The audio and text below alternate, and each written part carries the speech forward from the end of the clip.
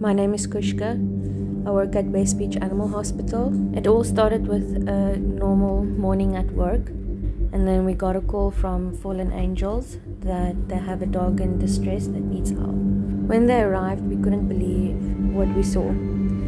They had brought us a square meter of matted hair.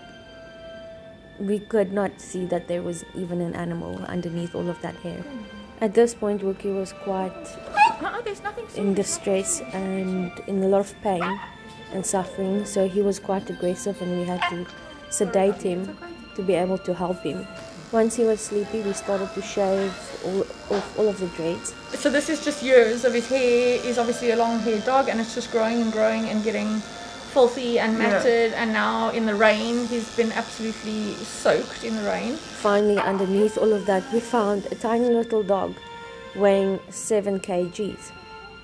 So he was carrying around his body weight in hair this whole time.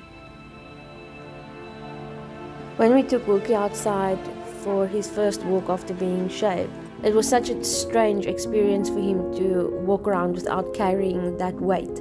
And he would lift his legs all the way up to his chest. And he would not take his eyes off of me, not even for 1 second. And he was looking at me with the sweetest, softest eyes I can ever describe. And no matter where I would walk, he would follow me. And from this point, I just knew that I couldn't leave him.